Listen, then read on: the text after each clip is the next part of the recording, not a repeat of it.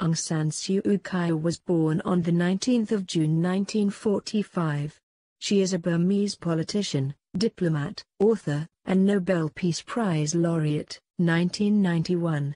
She is the leader of the National League for Democracy and the first and incumbent State Counsellor, a position akin to a Prime Minister. She is also the first woman to serve as Minister for Foreign Affairs, for the President's Office, for Electric Power and Energy, and for Education. From 2012 to 2016 she was an MP for Kawhmu Township to the House of Representatives. The youngest daughter of Aung San, father of the nation of modern-day Myanmar, and Khin Kyi. Aung San Suu Kyi was born in Rangoon, British Burma. After graduating from the University of Delhi in 1964 and the University of Oxford in 1968, she worked at the United Nations for 3 years. She married Michael Aris in 1972, with whom she had 2 children. Aung San Suu Kyi rose to prominence in the 1988 Uprisings, and became the General Secretary of the National League for Democracy, NLD, which she had newly formed with the help of several retired army officials who criticized the military junta. In the 1990 elections, NLD won 81% of the seats in parliament, but the results were nullified, as the military refused to hand over power, resulting in an international outcry. She had, however, already been detained under house arrest before the elections. She remained under house arrest for almost 15 of the 21 years from 1989 to 2010, becoming one of the world's most prominent political prisoners. Her party boycotted the 2010 elections, resulting in a decisive victory for the military-backed Union Solidarity and Development Party. Aung San Suu Kyi became a Pyithulattor MP while her party won 43 of the 45 vacant seats in the 2012 by-elections. In the 2015 elections, her party won a landslide victory, taking 86% of the seats in the Assembly of the Union, well more than the 67% supermajority needed to ensure that its preferred candidates were elected president and second vice president in the Presidential Electoral College. Although she was prohibited from becoming the president due to a clause in the Constitution, her late husband and children are foreign citizens, she assumed the newly created role of State Counsellor, a role akin to a Prime Minister or a head of government. Aung San Suu Kyi's honors include the Nobel Peace Prize, which she won in 1991. Time magazine named her one of the children of Gandhi and his spiritual heir to non-violence. Since ascending to the office of State Counsellor, Aung San Suu Kyi has drawn criticism from many countries, organizations and figures over her inaction to the persecution of the Rohingya people in Rakhine State and refusal to accept that Myanmar's military has committed massacres.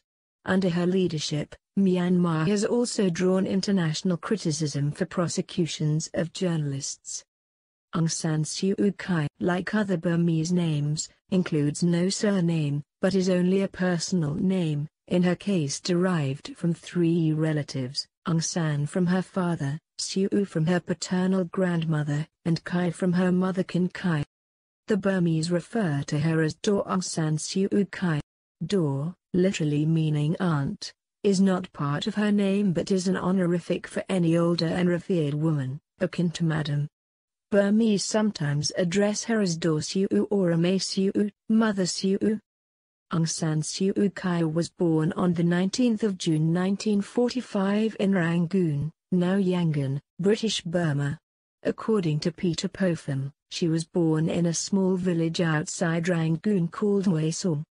Her father, Aung San, founded the modern Burmese army and negotiated Burma's independence from the British Empire in 1947. He was assassinated by his rivals in the same year. She grew up with her mother, Khin Kyi, and 2 brothers, Aung San Lin and Aung San Oa, in Rangoon. Aung San Lin died at the age of 8, when he drowned in an ornamental lake on the grounds of the house. Her elder brother emigrated to San Diego, California, becoming a United States citizen. After Aung San Lin's death, the family moved to a house by Ina Lake where Aung San Suu Kyi met people of various backgrounds, political views and religions. She was educated in Methodist English High School, now Basic Education High School No. 1 Dagon, for much of her childhood in Burma, where she was noted as having a talent for learning languages. She speaks 4 languages: Burmese, English, French, and Japanese. She is a Theravada Buddhist. Suu Kyi's mother, Khin Kyi, gained prominence as a political figure in the newly formed Burmese government. She was appointed Burmese ambassador to India and Nepal in 1960, and Aung San Suu Kyi followed her there. She studied in the Convent of Jesus and Mary School in New Delhi, and graduated from Lady Shri Ram College, a constituent college of the University of Delhi in New Delhi, with a degree in politics in 1964. Suu Kyi continued her education at St Hugh's College, Oxford, obtaining a BA degree in philosophy, politics and economics in 1967, graduating with a third DMA degree in politics in 1968. After graduating, she lived in New York City with family friend Marthani, who was once a popular Burmese pop singer. She worked at the United Nations for 3 years, primarily on budget matters, writing daily to her future husband, Dr. Michael Aris. On 1 January 1972, Aung San Suu Kyi and Aris, a scholar of Tibetan culture and literature, living abroad in Bhutan, were married. The following year she gave birth to their first son, Alexander Aris, in London. Their second son, Kim, was born in 1977. Between 1985 and 1987, Aung San Suu Kyi was working toward an M.Phil degree in Burmese literature as a research student at SOAS, the School of Oriental and African Studies, University of London. She was elected as an honorary fellow of St Hugh's in 1990. For 2 years, she was a fellow at the Indian Institute of Advanced Studies, IIAS, in Shimla, India. She also worked for the government of the Union of Burma.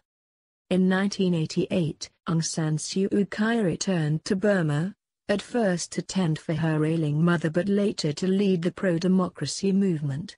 Aris' visit in Christmas 1995 turned out to be the last time that he and Aung San Suu Kyi met, as Aung San Suu Kyi remained in Burma and the Burmese dictatorship denied him any further entry visas.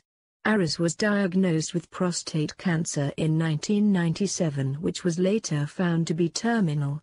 Despite appeals from prominent figures and organizations, including the United States, UN Secretary-General Kofi Annan and Pope John Paul II, the Burmese government would not grant Aris a visa, saying that they did not have the facilities to care for him, and instead urged Aung San Suu Kyi to leave the country to visit him. She was at that time temporarily free from house arrest but was unwilling to depart, fearing that she would be refused re-entry if she left, as she did not trust the military junta's assurance that she could return. Aris died on his 53rd birthday on the 27th of March 1999. Since 1989, when his wife was first placed under house arrest, he had seen her only 5 times, the last of which was for Christmas in 1995. She was also separated from her children, who live in the United Kingdom, but starting in 2011, they have visited her in Burma. On the 2nd of May 2008, after Cyclone Nargis hit Burma, Aung San Suu Kyi's dilapidated lakeside bungalow lost its roof and electricity, while the cyclone also left entire villages in the Irrawaddy Delta submerged. Plans to renovate and repair the house were announced in August 2009. Suu Kyi was released from house arrest on 13 November 2010. Coincidentally, when Aung San Suu Kyi returned to Burma in 1988, the longtime military leader of Burma and head of the ruling party, General Ne Win, stepped down. Mass demonstrations for democracy followed that event on the 8th of August 1988, 8-8-88, a day seen as auspicious, which were violently suppressed in what came to be known as the 8,888 Uprising. On the 26th of August 1988, she addressed 500,000 people at a mass rally in front of the Shwedagon Pagoda in the capital, calling for a democratic government. However, in September, a new military junta took power. Influenced by both Mahatma Gandhi's philosophy of non-violence and more specifically by Buddhist concepts, Aung San Suu Kyi entered politics to work for democratization, helped found the National League for Democracy on the 27th of September 1988, but was put under house arrest on the 20th of July 1989. Offered freedom if she left the country, she refused. Despite her philosophy of non-violence, a group of ex-military commanders and senior politicians who joined NLD during the crisis believed that she was too confrontational and left NLD. However, she retained enormous popularity and support among NLD youths, with whom she spent most of her time. During her time under house arrest, Aung San Suu Kyi devoted herself to Buddhist meditation practices and to studying Buddhist thought.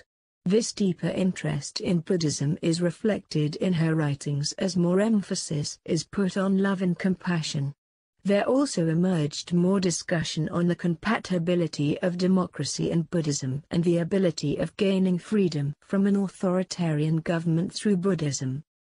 During the crisis, the previous democratically elected Prime Minister of Burma, U Nu, initiated to form an interim government and invited opposition leaders to join him. Indian Prime Minister Rajiv Gandhi had signaled his readiness to recognize the interim government. However, Aung San Suu Kyi categorically rejected U Nu's plan by saying the future of the opposition would be decided by masses of the people. Ex-Brigadier General Aung San, another influential politician at the time of the 8,888 crisis and the first chairman in the history of the NLD, followed the suit and rejected the plan after Aung San Suu Kyi's refusal. Aung San later accused several NLD members of being communists and resigned from the party.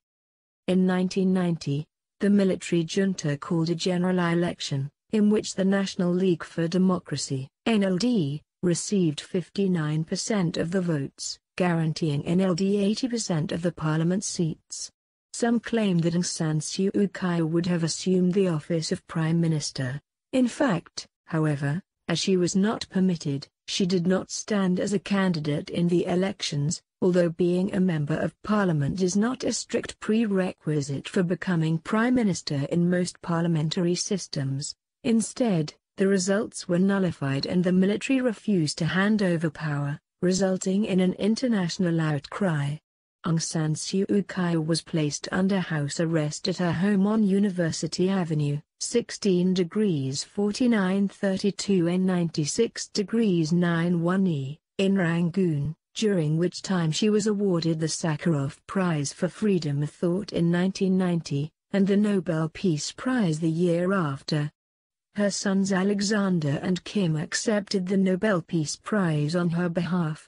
Aung San Suu Kyi used the Nobel Peace Prize's $1.3 million prize money to establish a health and education trust for the Burmese people. Around this time, Aung San Suu Kyi chose non-violence as an expedient political tactic, stating in 2007, "I do not hold to non-violence for moral reasons, but for political and practical reasons." Aung San Suu Kyi was awarded the Nobel Peace Prize in 1991. The decision of the Nobel Committee mentions, "The Norwegian Nobel Committee has decided to award the Nobel Peace Prize for 1991 to Aung San Suu Kyi of Myanmar, Burma, for her non-violent struggle for democracy and human rights." Suu Kyi's struggle is one of the most extraordinary examples of civil courage in Asia in recent decades. She has become an important symbol in the struggle against oppression.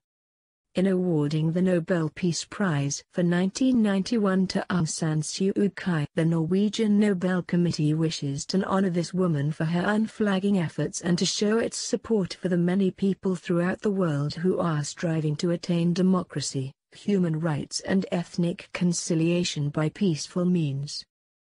On the 9th of November 1996, the motorcade that Aung San Suu Kyi was traveling in with other National League for Democracy leaders Tin Oa and Kawhmu, was attacked in Yangon. About 200 men swooped down on the motorcade, wielding metal chains, metal batons, stones and other weapons. The car that Aung San Suu Kyi was in had its rear window smashed, and the car with Tin Oa and Kawhmu had its rear window and two back door windows shattered. It is believed the offenders were members of the Union Solidarity and Development Association, USDA, who were allegedly paid 500 kyats, at USD 50 cents, each to participate. The NLD lodged an official complaint with the police, and according to reports the government launched an investigation, but no action was taken. Aung San Suu Kyi was placed under house arrest for a total of 15 years over a 21-year period, on numerous occasions, since she began her political career, during which time she was prevented from meeting her party supporters and international visitors. In an interview, she said that while under house arrest she spent her time reading philosophy, politics and biographies that her husband had sent her. She also passed the time playing the piano, and was occasionally allowed visits from foreign diplomats as well as from her personal physician. Although under house arrest, Aung San Suu Kyi was granted permission to leave Burma under the condition that she never return, which she refused. As a mother, the greater sacrifice was giving up my sons, but I was always aware of the fact that others had given up more than me. I never forget that my colleagues who are in prison suffer not only physically, but mentally for their families who have no security outside in the larger prison of Burma under authoritarian rule. Her loyalty to the people of Burma and her solidarity with those imprisoned for their pro-democratic acts have earned her deep respect among the Burmese people. The media were also prevented from visiting Aung San Suu Kyi, as occurred in 1998 when journalist Maurizio Giuliano, after photographing her, was stopped by customs officials who then confiscated all his films, tapes and some notes. In contrast, Aung San Suu Kyi did have visits from government representatives, such as during her autumn 1994 house arrest when she met the leader of Burma, General Than Shwe and General Khin Kyi on the 20th of September in the first meeting since she had been placed in detention. On several occasions during her house arrest, she had periods of poor health and as a result was hospitalized. The Burmese government detained and kept Aung San Suu Kyi imprisoned because it viewed her as someone likely to undermine the community peace and stability of the country, and used both Article 10A and 10B of the 1975 State Protection Act, granting the government the power to imprison people for up to 5 years without a trial, and Section 22 of the law to safeguard the state against the dangers of those desiring to cause subversive acts as legal tools against her. She continuously appealed her detention, and many nations and figures continue to call for her release and that of 2,100 other political prisoners in the country. On the 12th of November 2010, days after the junta-backed Union Solidarity and Development Party, USDP, won elections conducted after a gap of 20 years, the junta finally agreed to sign orders allowing Aung San Suu Kyi's release, and Suu Kyi's house arrest term came to an end on the 13th of November 2010. The text taken from Wikipedia. Thanks for watching.